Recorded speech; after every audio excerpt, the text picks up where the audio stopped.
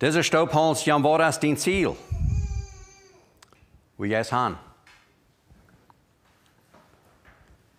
Ich habe hier eine interessante Sache, wo ich Jahre terug hier in Duitsland auf einer Meeting. Ich war mal an einem Society-Komitee bin. Und dann hatten wir da einen Bericht von Bolivia.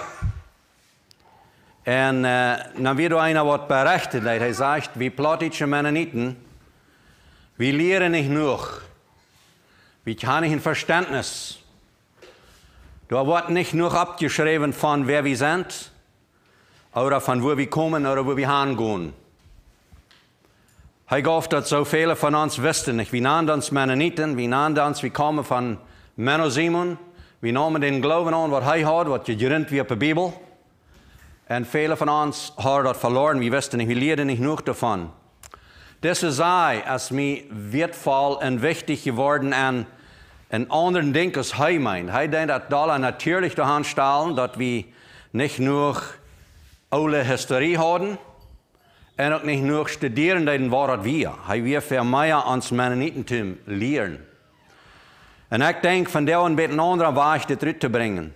Weißt du, von wo du kommst, weißt du, wo du bist und weißt du, wo du hingehst. Und da jankert mir ein bisschen Thema zu haben in dieser Klasse und sein, dass wir was lernen können davon. Erstens will ich ein bisschen eine Wiederholung merken mit dem ersten Blatt, was wir in der ersten Staub haben. Ich glaube, wir brauchen dort inzwischen zu wiederholen. Dort wir wacker bleiben und erkennen, wer wir wirklich sind. Und das tue ich, dass wir uns selbst mal kennen wollen. Und ich sage immer, wir können Gott so schön kennenlernen uns selbst. Wenn es Gott hat uns gemerkt, wir sind Ebenbild. Und wenn du dich selbst mal in Wahrheit betrachten darfst, wer du bist eigentlich, nicht bloß fleischlich, aber wirklich jässlich, da mal einmal kannst du Gottes Größe, Gottes Erkenntnis mehr erfingen.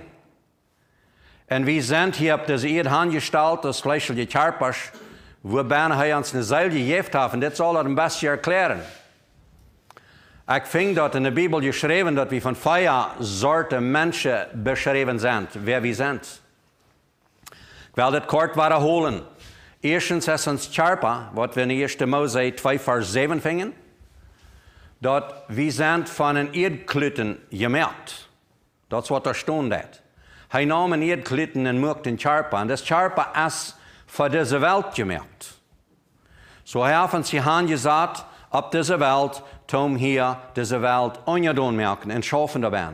Da wird der Port nachgehen in der Klasse und und dort wir natürlich wirklich schaffen sollen. Und diese Welt ungedun merken. Und das nächste Ding, was wir fingen, selbst ja falsch ist, dass er bloß dann seine Nähe nennt und leben ja Odem, sagt das, ja. Und dann sind wir eine lebende Säule. So, und das ist ein Vers, wo wir an, hier sind zwei verschiedenste Menschheiten beschrieben. Und das ist, wenn wir uns prüfen, wo wir dort fingen. Dort wir haben noch was anderes, bloß diesen Körper. Wir haben was anderes, eine Kuh ist oder ein Piet.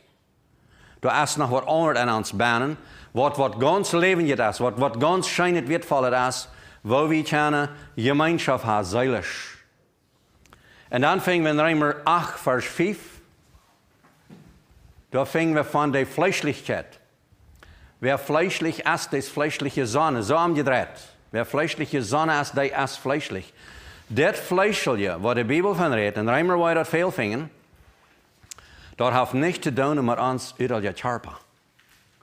Du hast ähnlich an uns nach einer Person beschrieben, was wir ähnlich sind. Und dann ist das andere, denke ich, im selben Vers, wer jästlich ist, das ist jästliche Sonne. So wie weiter, wir haben diese zwei Machten oder Kräfte, die irgendwie gekontrollt sind, entweder ein oder das andere. Und hier sind diese vier Sorten von unserer Menschlichkeit. Und die Bibel redet von it alle. Wir fingen von, wo Jesus die Kranke heilen, so hat die körperlich heilen. Und dann fingen wir an, some steht, sagt, der kann auch sagen, deine Sünden sind vergeben. Was ist der Unterschied? So, das ist ganz verbunden. Aber das sind zwei ganz verschiedene Sorten von Menschheiten, was wir beschrieben fingen in der Bibel. Und hier brauchen wir ein Verständnis, zu verstehen, wo uns Kampf leben, wo unsere Troubles schaffen tun. Da brauche ich das zum Erklären. Und dann fängt wir in Hebräer 4, Vers 12, und sehr wertvoller Vers, wird uns erklärt, wo haben wir das entscheiden? Er sagt, Gottes Wort, dort ist schon was ein zweischneidiges Schwert, dort kann das einteilen.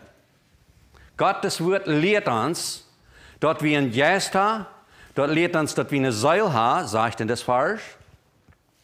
Dort lehrt uns, dort wir ein Sinn haben, und dort lehrt uns, dort wir Gedanken haben. Was ist ein Unterschied davon?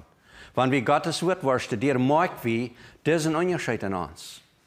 Da ist, wo wir uns entscheiden lernen können, da ist, wo wir antworten, was viel mit unseren Troubles zu tun haben.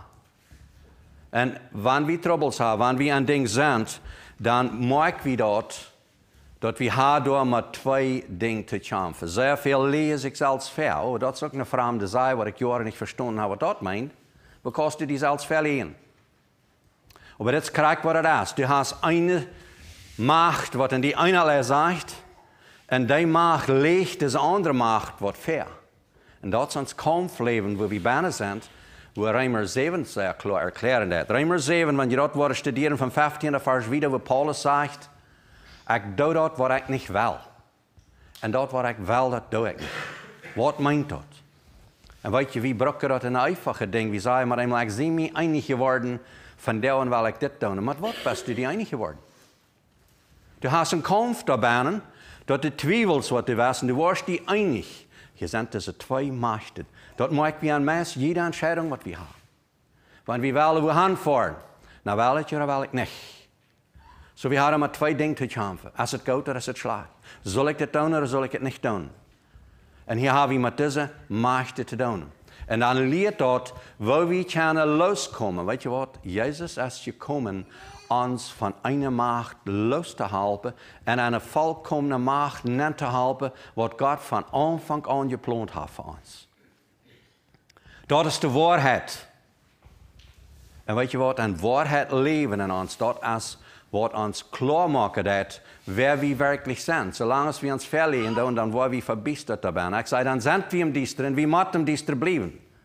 Viele Menschen, die wollen sich nicht offenbaren, wenn es uns ist nicht gut genug, wenn der andere Mensch wird wissen, wer ich sehe. Weißt du was, wir Menschen sind alle überein.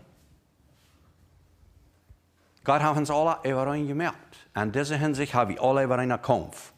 Gut, wir wollen wieder gehen in diese Klasse nennen, von wo kommst du? Well, natürlich, würde ich sagen, kommen wir von Adam und Eva. Und das gleich weit wir alle, ja? Uns Stamm ist von Adam und Eva. Adam und Eva sind zwei Menschen, die niemals geboren sind. Die sind erschaffen von Gott. So, das ist klar, dass wir fleischlich stammen wie von Adam und Eva. So, von wo noch? Von unserem Menonietentum, ja? Von der ersten Tag sei wir sogar Mennoniten als eine Rosmenschen. Das ist eine Kultur. Dort wurde viel Wort benannt, ja? Wir sind eine Kultur. Der Weltraum, der kennt Mennoniten als ein Pharmavolk. Suitcase-Pharma, was manchmal gesagt. Die packen up und reisen und fahren wieder. Das ist die Welt, die kennen das. Aber nicht unbedingt, was die glauben. Oh, dort wurde gesagt, sie lehren uns kennen, was wir glauben. Wir glauben dann wieder trat, wenn hier ein Trouble ist, dann mal wieder an. Wir stecken nicht von all unseren Troubles. Ich sage manchmal, da wird ein schmackes Bild von Molen, wenn wir nicht ausstecken von Troubles. Da wird es interessant sein, als man ein Ski-Jet fahren am Buddha. Ich glaube, da wird noch ein Fuchs loten, der eine Flamme hängt an der Seil hat. Ein Stück von sich selbst. Beispiel von wo wir kommen. Weit wie dort. Seilisch kommen wir in den Garten Eden. Heute angedacht. Seilisch ist, was Garten Eden geplant wird für uns, wo wir seilische Gemeinschaft wieder haben, wird kein schlachtet wird sein. In Ägypten kommen wir jästlich. Was meint das? In uns verlorener Zustand kommen wir jästlich. In unsere Sündefluch, das wo wir jästlich kommen. Weit wie dort, wo wir natürlich von kommen, wo wir jästlich von kommen und wo wir seelisch von kommen. Seilig, en weet je, daar wenn dat onze Ziel, heeft immer een diepet verlangen naar Garten Eden, vrij, Freiheit, Frau. Dat is wat God geplant heeft voor onze Ziel. Wo wir op deze Erde seilige Gemeinschaft zullen haben. Wir reden manchmal von seilig worden, ja? Wir wollen alle noch mal seilig worden. Aber weißt du, wirst nicht seilig worden, wenn du nicht seilig bist. Wir brauchen seilig zu sein, dort wir seilig worden. So ist wie das an. Unser seilig worden meint, wir wollen, wenn wir sterben, im Himmel kommen. Dort an wie so, die meisten Mennoniten an dort so, wir wollen seilig sein. Wir wollen seilig worden sein. Wir seilig sein, dort sind fremd. Aber wir können nicht anders seilig worden, als wir brauchen seilig zu sein. Und das müssen wir erkennen. Jästlich auch, wir sind jästlich gefangen genommen vom Teufel. Epheser sagt klar, dass Jesus kam, unsere Gefangenschaft gefangen zu nehmen. So was deed hij? Hij deed het Jesel geport. Dan nam den Teufel seine Macht vast und macht uns los von der Macht. Und hij führt diese Gefangenschaft fast. Die ist nicht mehr aktiv, wenn wir Jesus Christus annehmen im Glauben. Aber das sage ich noch nicht, dass uns Körper hier viel geändert hat. Die wird sterben. Und so ist unser seelische Denken dort zwischen, wo wir brauchen zu verstehen, Wohnport von der seelischen Port ist jästlich, Wohnport von der seelischen Port ist Körper. Weet je, onze Seele im Körper, der lebt. Wir haben ein Leben in Odem in uns und wie merken je dat uns jetzt manchmal was schlecht. Wir sind bedrückt, Depression. Oder wir haben Sinn und Dreck dort. Ja, wir dort kennen. Weet wie von wo wir kommen? Well, natürlich sage ich, wir kommen von Holland. Fleischlich sagen wir Mennoniten. Uit einer Gruppe. Und ich gleich dort von der und auch als dort an, wenn es viele Menschen, die würden noch einmal wollen, das Mennonitentum an uns Glauben anstellen. Das ist nicht mal arg, ich will das gleich verachten, aber das ist nicht anders als unsere Mennoniten-Nomes, was wir hier von der haben. Gemeinte-Nomes. Weil wir uns nicht an uns Mennonitentum holen. Ich will mich an dort holen, wo Menno Simon an glaubt. Das ist uns Grund. So dann müssen wir uns Mennonitentum wieder loslassen. Und ich sage manchmal, ich kann je eine Geschichte vertellen, ich habe immer zu viel, das ist zu lang, aber ich will das war kurz vertellen. Und Snow in Kanada, die kommt mir einmal nach mir und fragt, bist du ein Mennonit? Na, was meinst du mit Mennonit? Na, ich will weiter, dass du ein Mennonit bist. Ich weiß nicht, was ich ihm so antworten gebe. Ich sage, dass ich habe, na, ich möchte dich weiter, was du von einem Mennonit hältst. Na, hij wil gleich sein. Hij wil, ik zal mal sagen, dass ich ein Mennonit bin. Dann frage ich, glaubst du sehr, einer? No, ich glaube nicht. Oh, na, nee. Was glaubst du dann von einem Mennonit? Oh, sag ich da, die tun sich am Sonntag die Feit waschen, am Montag bestellen. Okay, dann sehe ich nicht ein Mennonit. Wenn ich will nicht sein. Magst du von mir, dass ich einen Menschen am Montag bestellen darf? No, das kriegt wir mij niet schwierig weer. Hij wordt eigenlijk heute Montag am umsonst geholpen belen. Und dort hat er nicht nur Mennonit gelaten. So, das ist ein Ding, was wir in Mennonitentum finden tun, ja? So, wo soll ich dann nur noch ein Mennonit sein? Wann wir dem Welt einen Eindruck gegeben haben, wir uns nehmen. So ist es mal, wenn ich in Pana sehe. Die Menschen haben es toll und ich habe, dann sagt jung wir, die Panas werden verhechelte Menschen. Und ich musste ein Pana sein, wenn ich wieder von dem geboren. Und da habe ich lang schwer gehabt mit. Und weißt du, was ich deed? Ich erklärte Menschen, dass ich nicht so ein Pana als die anderen alle sind. Ha, wer hechelt nu? Word ich an, ich sage doch. Korrekt, die Pana zie ik. Wenn es mir nicht gut, so ein Pana zu sein, als die anderen alle sind, nun mag ich die Menschen das sagen, ich sehe ihn besser. So, da merkt einer, was einer von, und ich will das von der menschlich, ich will das in dit Deel.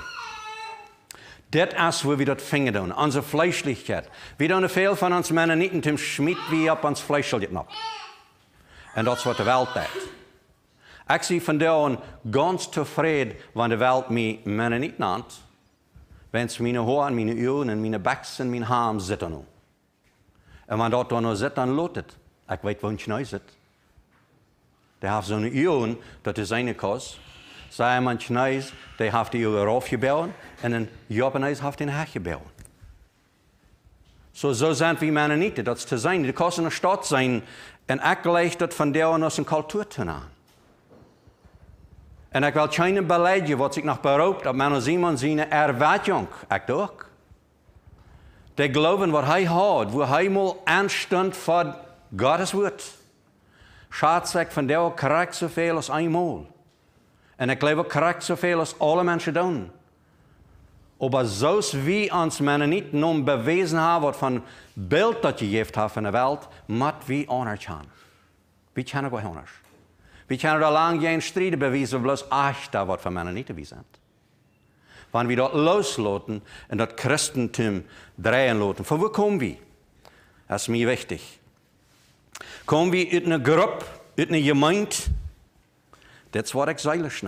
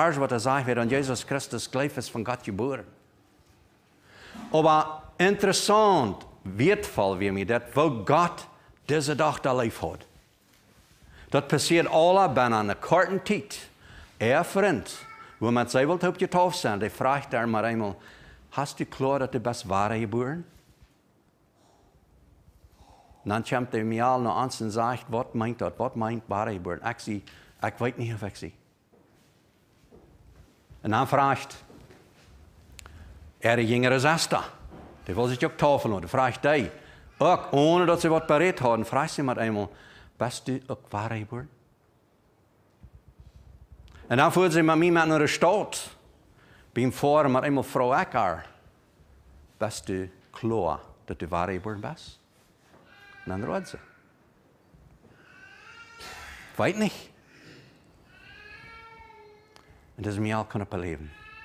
Bloos deze 3 zaken. Die maken er zo overs gaan som mij. Die komt zo overs. Nou aan zijn baard en rood. Ik zeg verloren. Ik had geen zin op mijn hart. Ik weet niets te betalen. Maar ik zeg verloren. Dat is geen rood voor mij. En dan kunnen we naar Jezus leiden. Dat is wat we breken. We breken te verstaan dat we zijn verloren. We moeten weten van waar we komen. En dat vind ik zoveel in ons Menonietentum dat we niet klaar hebben. We zijn verbiesterd en dat we de teufel maakt ons stedelijk, want we kunnen go de gemeente hier, of te go de ouderen hier, en dan word je dat toch wel am laatste dag uitrekenen. Ik ga je mijn zinden alle te zien gelegd. Maar we breken een erneuerung, we breken een transformatie. Dat het omdraaiend is. We moeten klaar van waar we komen. Zo is dat, we breken dat te weten dat we dat breken. We moeten maar toch komen, we zijn verloren onder. Want du niet weet, is de ware boeras. Ik wil die vandaag niet grillen, ik wil die zeggen, de kost dat schreeuwen. De hastige alleen het van daar nog een, dat de 65 oud pas. De genoot is daar, we kunnen dit schreeuwen. We kunnen doorheen gaan. Weet je, wanneer door was heen gaan, hoe is die ziel? Als die ziel daar, dan weet je waar de best. Dan best je uit een verloren toestand gekomen en je best aan een zuilje toestand gekomen. En dan word je eigenlijk zijn loter. Dat is wat de Bijbel ons leert. En dat is wat we breken klaar hebben te krijgen. Ik had het beeld hier. Ik kan het wezen. Vele van ons Mennonieten zijn en disenval. Ons is angst voor de toekomst. Ons is angst wat alle waar wordt. We doen niet angst naar de kerk. Wens ik niet doe, dan wordt het niet uitreden. Ik kan niet wat mij jankert naar de kerk. Maar ik moet waren wanneer, dan word ik waarschijnlijk niet zeilig worden. Wens ik had het zo geleerd naar de kerk voor zijn pot daarvan. Zo zijn vele mensen die vorderen het niet de kerk. Maar het moet doen ze. Wens ze niet het oog nemen, dan wordt het niet. Dan worden ze de laatste dag niet het oog krijgen. So die voelen angst, wenn sie wel in Himmel aankomen. Ik zei manchmal, die backen auf naar God. Heb je dat beeld manchmal je voorgesteld, dat je zijn een backen om Himmel? Waar je die daar trafen? Of waar je woont naar een backen? Of wat Jezus daar zei bij de der, hey, zo'n wat dat back neemt, kan ik niet. Ik wil in gezicht zijn. Dat is waar velen van ons bijna zijn, uit deze angst. En ik nou dat depressie. Matthäus 26, vers 38. Jezus wie ook bedreigd, waar we deze rood nemen. Hij zegt zijn leven is bedreigd, maar om dood. Hij ging im garten je zijn en leed zich dool en pracht. Hij zegt, God, neem mij dit zwaar weg. Neem mij deze kelch weg. Ben ik mijn welle, die welle zal passeren. Hij wist dat kost zijn leven. En dat is wat we kunnen doen. We kunnen ons veranderen laten. We kunnen het top bereiken met ons leven en gaan en laaien op het zijn boek en beden zodat het schwijt erhand. En evalueren ons God zien wel. Weet je wat met Jezus passiert? En dat is wat du kost doen. Wanneer du bedreigd bent, of du zwaar hast, dan go en laai die doel. Wanneer du trouble hast met dol zijn, of met beleidigd zijn, of ergens zo'n dingen staat, go laai die doel. Wat meint dat? Doe dien ik doorlaaien en praten. Neem me deze grote trouble weg. Neem me dit weg. Dien wellen zal passeren. En weet je, hij dat manchmal, we worden manchmal gleich, wanneer hij ons dan helpen, dat moet ons ik. Maar weet je, ons ik moet sterven. Ik zei manchmal, zo zijn Charpa natuurlijk niet verdraagt sterven. Zo verdraagt den ik ook niet te sterven. Dat moet plus dood.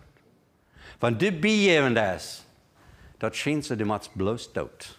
Ik weet, een man zei mal te mij, dan we willen wij zijn wat beden. Dan zegt hij te mij, no, ik kan mijn wat niet loslaten, want dan moet ik op het knieën voor mijn vrouw en familie kruipen. Dan moet ik alles loslaten. En dat is eindelijk waar het is. Want we ons echt loslaten, dan hebben we niet meer beleiding houden. We gaan niet meer wat houden. We kunnen niet iets houden, al dat jet weg. Mat van ons ek stoft. En dan gaan we ons wegdraaien van dat ek naar God en zijn weg gaan. 1 Korinther 2, 14, 15 en 16. De natuurlijke mens verneemt niets van Jezus Gottes.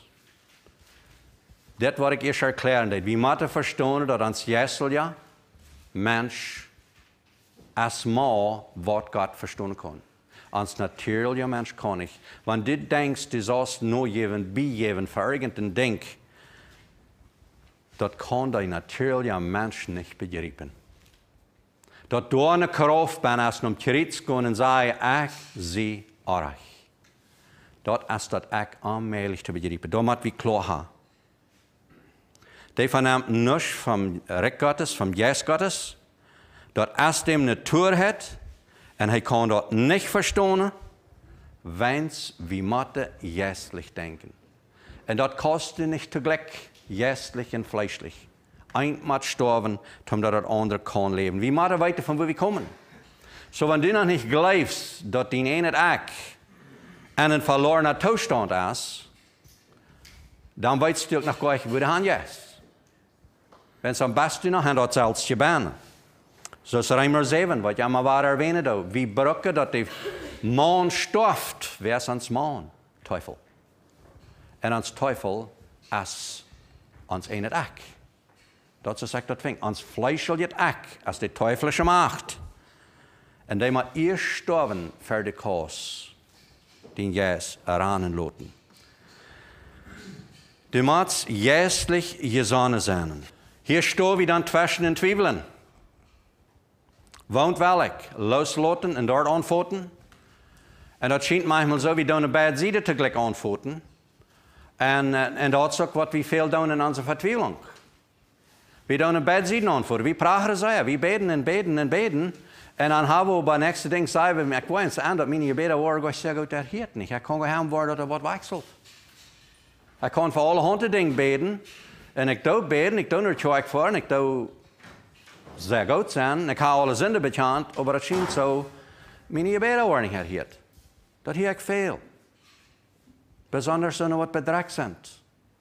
Mijn gebed wordt niet herheerd. Weet je wat God hoort? Of weet je bloos wat u redt?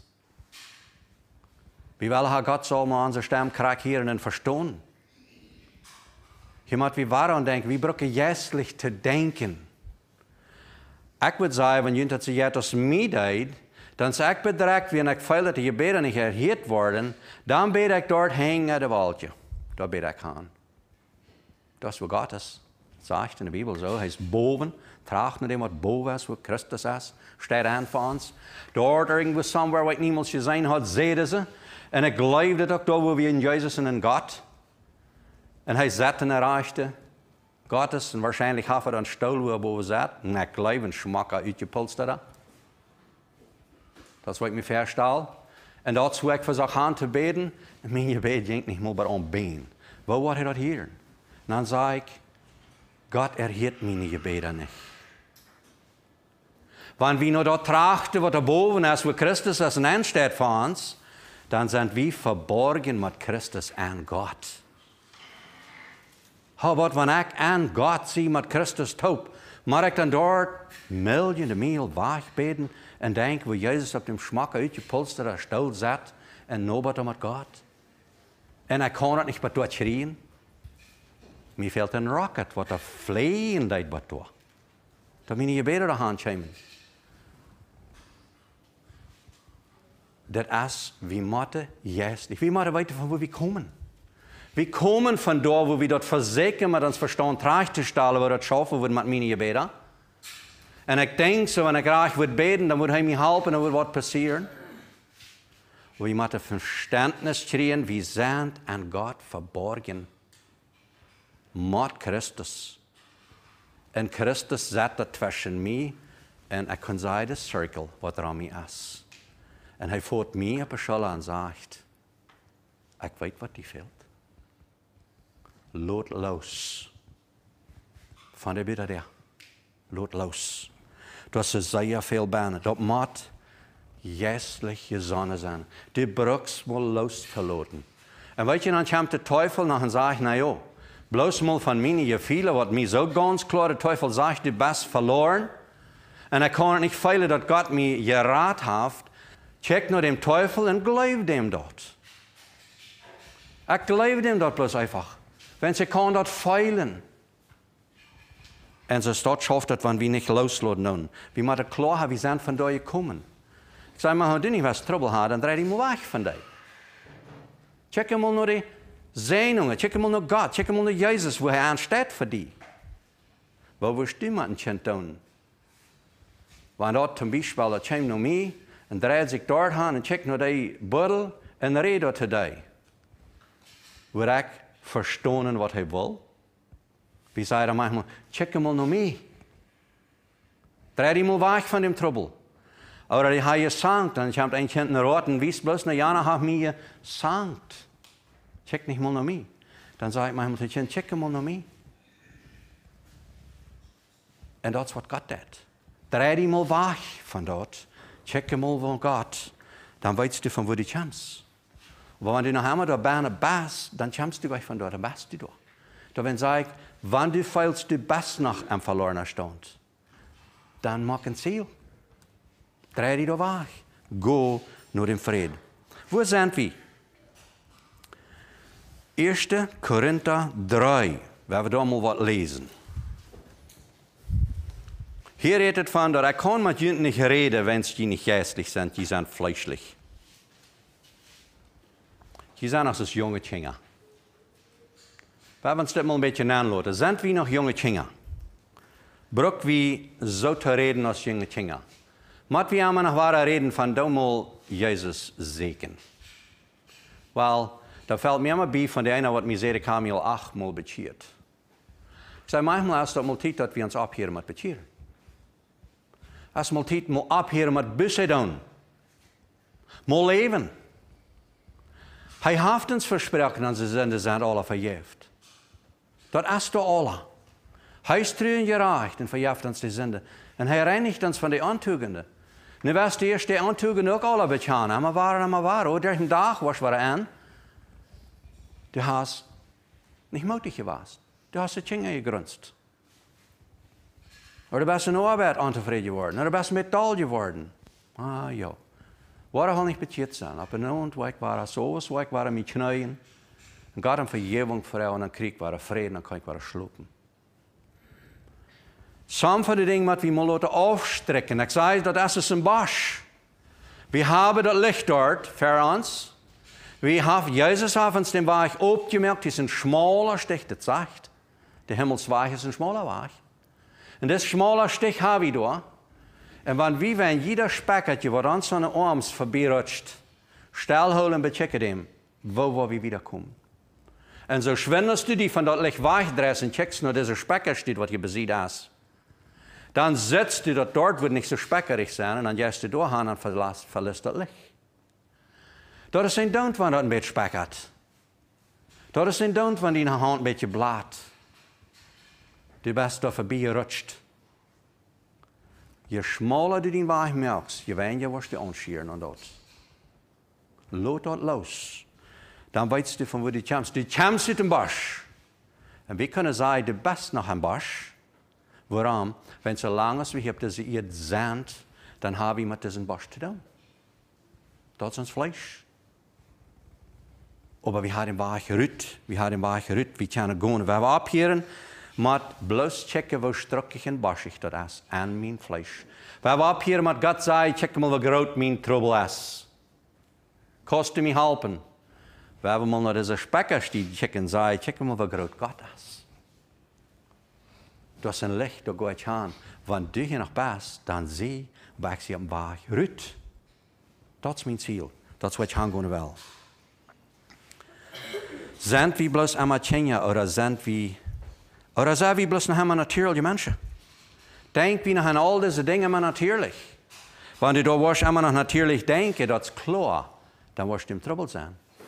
Wir brauchen das Natürliche loszulassen. Das Natürliche will ich noch ein bisschen mehr erklären. dat natuurlijk wel God op haar zelf hier op deze wereld doen dat het schafft.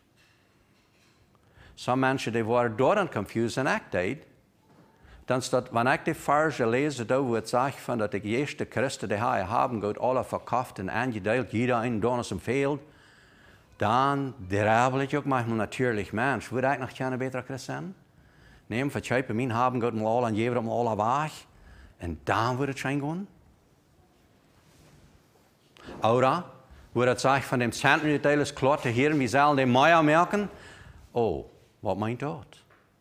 En dan, de andere verse, Matthäus 5, geloof ik, wordt het zeggen, wie we niet zullen ons Schätze sammeln op deze Erde.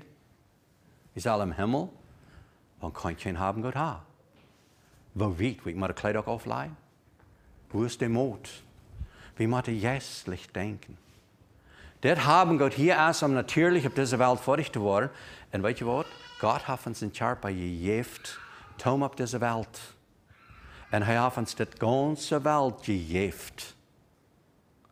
Waaraan we terugschaffen kunnen, dat de wereld wieder aan. Hij zegt, wie zal? Daar moeten we ook aan denken. Dat zijn niet Sünde, feil. Wie dat is, Hebräer 4, waar het zegt, zien wordt het schap als een tweesniedje schwert. Die kan dat in een deel. Dat hebben we am Hort. We durven niet denken aan dat Gesetz merkt ons. Daar moeten we ons houden, wie hat dat in ons Hort aangeschreven. Dat is wat Jezus, wat Gott zegt. Hij wordt zijn Gesetz in ons Hort aangeschreven. Zijn we Mennoniten? Verstehen wir Männer Simon zijn Grund? Weet wie wat hij van Grund hat? Weet je wat mij dat deed in de laatste tijd? Ik las een boek van Männer Simon zijn tijd. En somehow denk ik zo, ik wil nog weinig op Männer Simon bouwen. Ik heb manchmal een klasse gezegd van Männer Simon hier van daar wordt staan, maar onze Menonietische gemeente, die wordt raar. Die wordt zeggen, zo heb ik niemals wild. Maar nu wil ik dat lezen, ik geloof, die wordt vandaag ganz krijg, mank passen, mank ons Mennonieten. Wenn sie auf der letzten Zeit, so es da sagt, meist bloß nur die Gemeinde rumgefahren, wo Uneinigkeit ist gewas, von wo sie wollen Melding holen, und wo sie Menschen wollen ausschließen, und von was sie die alle wollen ausschließen. Und er will die für sich getrecht halten.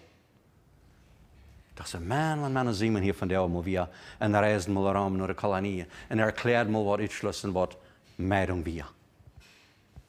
Er wird korrekt von der hinanpassen. Wenn es dort staan al gewast, so weil ich mich nicht hole und okay, dann ist es doch nicht arg, man wie man nicht nu so tun. Hier ist das Wort Gottes. Die Menschen werden dann uit, und weet je, wir können lesen von zu Jesus Zeit oder no Jesus Zeit, die jünger Zeit, was die dann auch vertroubles haben. Da haben sie gesagt, Petrus, maar einmal an seinem Wasser steht es dann, er nicht mit die Christen taub, wenn es heißen Juden dort sind nicht. Hij wie een mens te sturen accent. En hij wie een trouble te sturen accent. Zodat je mijn vrede en de troost dat er is bloos een tafel. Er is bloos een God. En er is bloos een geloven. Wat ons raden dat van dat. En dat is van daar nog zo jährlich als die dan weer. En dat is wat die dan brokken, dat is wat we nu brokken. We brokken los te laten van dat. Verstehen wir, was sind, und das hat mich so mit Männer Simon sind Glauben. Männer Simon sind Glauben, wie je gerennt nur meine Ansicht nur ab das Wort Gottes. Aber an sein Glauben, wie er ein Mensch, wo er mit das Selbstje zu kämpfen hat, wie, da mal einmal wieder Fleischlichkeit da. Der hat auch Streiterie gehabt. Aber was ist der Grund? Das ist, dass wir loskennen von dort und seilig worden. Check wie natürlich nur die Ordnung. Ich weiß, some dat, want ich weiß, da sind some, was mir gefragt hat, die haben ein Buch becheckt, von wo die Hisa sagt, zu Russland-Tiet oder zu Holland-Tiet, wo Männer Simon ist gewesen. Dann haben sie da sogar eine Kirche gesehen, wo da so eine runde Fenster hat, mit alle Hunde buntet über Deel. Dann denkt er so, man, das ist Männer Simon, und unsere Kirche, wo wir die nicht lassen? Ich glaube, wir sind auch. Wir können auch runde Fenster haben in der Kirche. Wir können auch glasene Pulpits haben, die sie haben. Check wie natürlich an diese Glaubensnamen. Das ist, was wir viel tun. Der Teufel wird gleiche, wenn wir deuten. Weil das hat nichts mit die Radung, maar von wo wir kommen, wo wir sind, wo wir hingehen zu tun. Das sind uiterliche, fleischliche Dinge. Wir brauchen jästlich zu checken, was Männer Simon sein Ziel, wir von wo er kommen, wo er hin will. Und das ist mir ganz klar. Er sagt, dass das katholische Leben nicht auf der Schrift gegrindet wird. Er will eine Erwettung an sein Volk haben. Das ist, wo er hineingeht. Aber an dieser Erwettung sind viele Dinge passiert noch, was fleischlich wird. Und das ist es bei uns da. Wie macht ihr das, wenn ein Mensch sich frisch bekehren hat, dann hat er noch viele Dinge, was fleischlich sind. Das kann wir machen. Als er dann nicht in Christ, ja, er ist. Jesus sagt, er wird uns reinigen von all diesen Antugenden. Wir waren waschen, wir waren nicht bloß gerat, wir waren geheilt. Wir brauchen sein Rot. Und wir nehmen am honnesten Haar, was uns leiden hat. Und die Hand Gottes. Wir werden nicht einmal bloß zweifeln. Wir werden mal gehen in die Hand Gottes und heben sie hängen ab, ohne Last und ohne Schuld. Und preisen von, dass wir die Macht können haben. Dass wir können wirklich frei sein. Das braucht es in Glauben, wo wir die Fähigkeit von haben. Wir brauchen diese Starter-Switch, wo wir uns connected tun. Und weißt du, das kleine bisschen, was du kannst tun, als die Kraft sagt, ja zu Gott, ich will. Und dann knackt er das Taub, dass das knackt. Das ist, wo wir können anfangen zu leben. Und weißt du, da ist, wo wir im Licht sind, wo wir alle unsere Antugenden mal einmal sehen. Für dem Saal wie das geht. Das mag ich viel mal, wenn wir mit Menschen schaffen, die kommen mit einem Trouble. Das ist, was mir fehlen lässt. Das will ich los sein. Aber wenn wir erst anfangen zu blädern an dem Trouble, wo der Herz haben, was er tut, maar einmal waren sie anders sind, viel Trouble. Warum? Wenn wir kommen im Licht. Dann maar einmal sagen. Erst checken wir bloß, was für die Augen wird. Als ich das Bild in der Fähige Klasse hatte von den oberst früher Fenster. Dann checken wir bloß durchhauen, und das wem. Maar einmal mit dem am Licht sein, maar einmal, wo wir an unserer Show sind, habt zwei reden. Habe ich ganz verlumpte Show an. Das sagen wir erst nicht. Das sind Dinge, die über Deel kommen, dann, wenn wir wirklich mal um Licht kommen. Und wenn wir mal um Licht kommen, das sind dann, wo wir uns sitzen, wo wir danach an die Hand Gottes sein. Und er hängt abholen, und hier sehe ich Gott. Brück mir, was du mir was brücken für. Und das hier wie Eier in der Klasse, wo Gott goven geben hat, und die dat befliehen am Maya. Das sagt in der Schrift, wer haft dem, was je geeft. Waarom waar we aan dat de haft wenst, die brückt die. Und wenn wir an sie gehen, und wenn du mal, ich sehe laatst ganz abends nach einer, er will vor dem Zentrum schaffen, gestern wie das. Der will vor dem Zentrum schaffen. Und dann sagt er, ich weiß nicht, ob ich da was tun kann. Weil ich sage, fort mal in die Hängerfoppen anhol, die eine go, was du da fängst, dann brückst du, eben was Gott sich mit weiten. Na, er hat er noch geklärt, wie funkt das scheinen. Dann warst du nicht. Wenn du alles klar hast, dass in der Hängerfoppen keine go was, dann warst du keine Finger. Wir brauchen mal einen Schritt zu nehmen, einer, und dann kann Gott befliehen. Und das wird uns helfen, wieder zu kommen. Wo gehst du hin? Was ist dein Ziel? Ich will dir nicht erklären, dass bloß wegrennen von Troubles, weil ich erst rede von, was wir Menonietischer viel tun, Dinge lesen tun. Wir brauchen uns hart abzumerken und uns nur Gott zu drehen. Das ist, was wir brauchen. Und das ist vielmal, was wir tun. Was ist ein Ziel? Ich weiß das manchmal, und sogar an mich, wenn es zu schlecht wird, wir haben Troubles mit der Warama, auch mal bloß mit dem Feiern, mit der Heiner, mit was immer wir tun, mit der Ackerie. Na, het wird vielleicht gut sein, wenn wir mal verkauft und wegtragen. Aber wenn ich ab ein Jahr meine Rechnung noch sein da, und ich sage, das hat nicht gebührt, na, dann sollen wir vielleicht mal verkaufen und dann sagst du, was der Buren hat. Oder ich soll das Geld selbst wieder anstecken, so eine Dinge steht. Das sind immer so eine Dinge. Ich würde gleich von den Troubles wegtragen. Und dann müssen wir uns denken, was ist ein Ziel, wo wir haben? Ich denke natürlich. Aber jästlich kriegen Menschen eine Sehnung, oder will ich bloß Buren. Ich vertraue, meiner Simon sein Leben, wie gegründet auf das Wort Gottes. Und so vertraue ich, als dient, wenn du dein Hort hast abgemerkt, dann ist dein Glauben gegründet auf das Wort Gottes. Und wenn dein Hort tohältst, dann ist das gegründet auf die Gefangenschaft, wo wir bei sind. Und dort brauchen wir klar zu haben. Was sagt Paulus in Vers 10? Ich, nur der Gnade Gottes nu, als mir geeft, als ein rechter Bümeister, dem Grund zu leihen, ab Wort, ab Stein. Ich das sagen, dass ich das verstehe.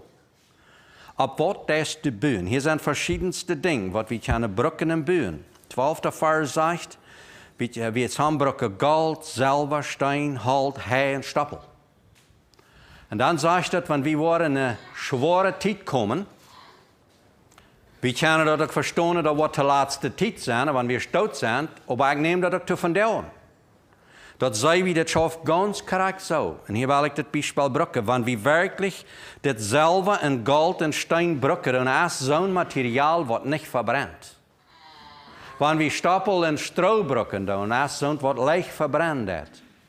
Und so viel war, was ich noch checke, dann als Menonietischer, denn wir bauen sehr viel mit Stoppel und Stroh. Warum? Wenn es das viel einfacher. So eine Maschine, als wir von da an eine Strohboing melken, du wirst wel ein Haus bauen, von Strohboing fliegt das ab.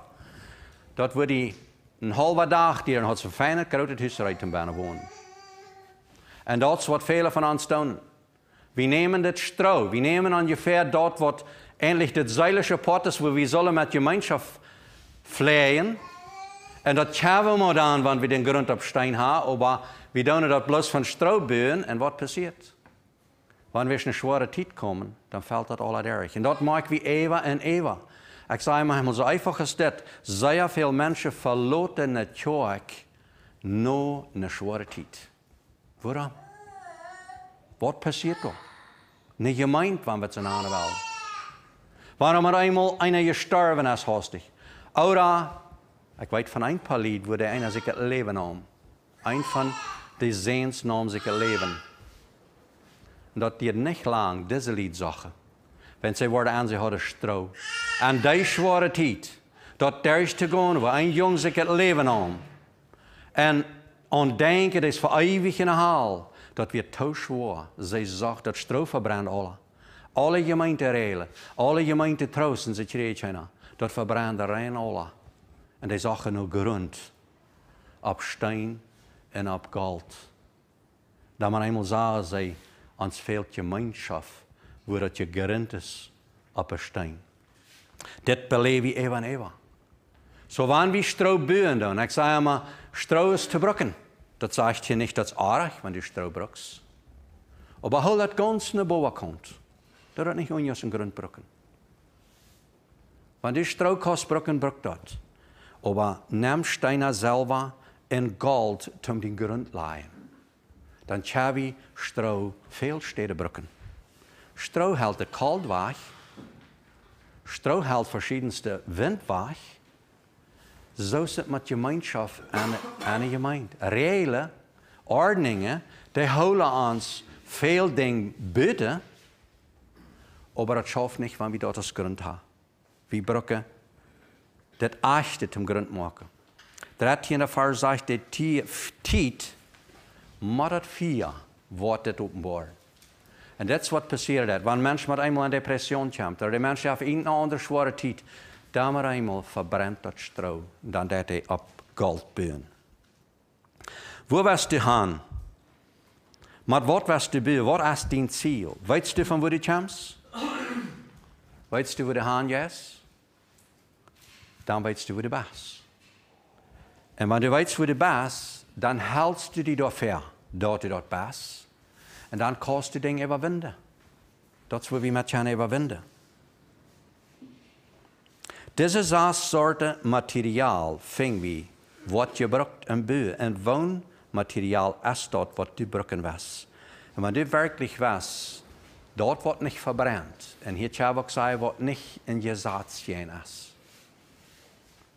Wanneer je in een gemeente bent, of in een dorp bent, waar meest plus je zaad zijn, of sogar am land bent, waar meest plus je zaad zijn, dan los die los en die hoort.